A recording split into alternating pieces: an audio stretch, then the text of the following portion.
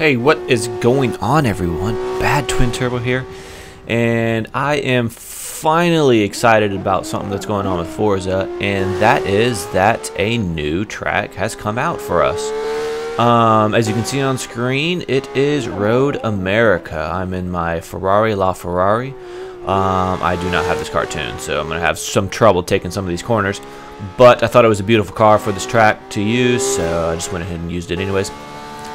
But yeah, you're probably thinking, oh, Road America, we already have that. No, sillies. That's definitely Road Atlanta that you might be thinking of, because I kind of got those mixed up too at first. And Road America, I remember this in Forza 4, and I can't remember if it was in Forza 3. I actually didn't play Forza 3. Played Forza 2, but never played Forza 3.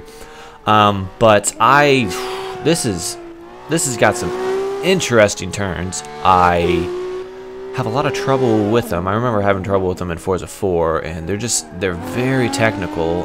Some of them are sweeping, some of them are just so sharp, some of them are just very unique corners that I haven't seen in any other tracks.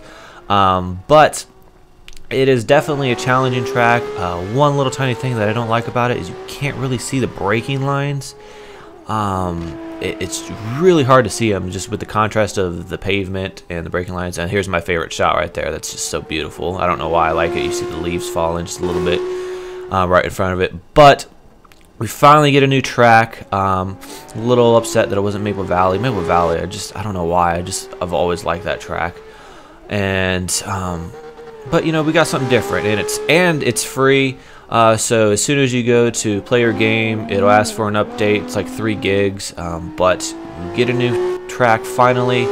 So go ahead, download it, update it, whatever you want to do. But my name is BadTwinTurbo. Hope you guys enjoyed this video. I'll do a comparison a little on, and I guess I'll catch you guys later. Peace.